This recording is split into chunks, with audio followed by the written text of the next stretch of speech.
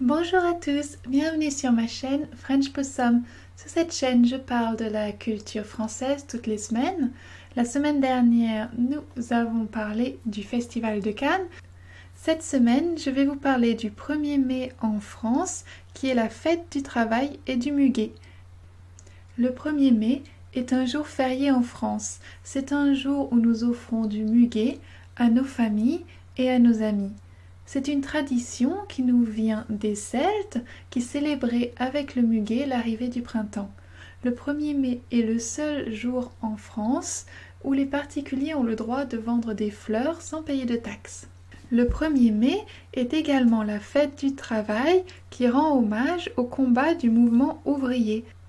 Tout commença le samedi 1er mai 1886 quand les syndicats américains lancèrent un mouvement de grève pour obtenir la journée de 8 heures. Le jour du 1er mai fut choisi car c'était le jour où traditionnellement les entreprises américaines commençaient la nouvelle année comptable et donc beaucoup de contrats de travail se terminaient ce jour-là.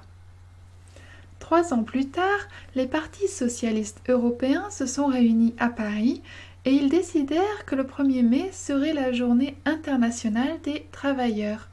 Ce ne fut que bien après, en 1919, que la journée de 8 heures fut adoptée. Cette année-là, un jour férié exceptionnel fut décrété le 1er mai en France. Pendant les années suivantes, de nombreuses manifestations de travailleurs continuèrent à être organisées le 1er mai.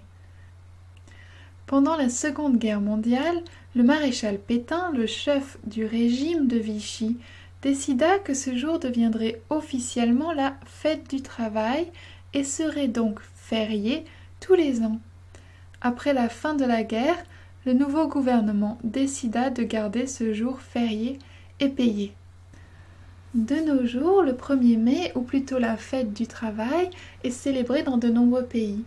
En France, c'est donc un jour férié pendant lequel les syndicats défilent et pendant lequel nous donnons du muguet à nos familles et à nos amis. Merci d'avoir regardé cette vidéo jusqu'au bout, j'espère qu'elle vous a plu.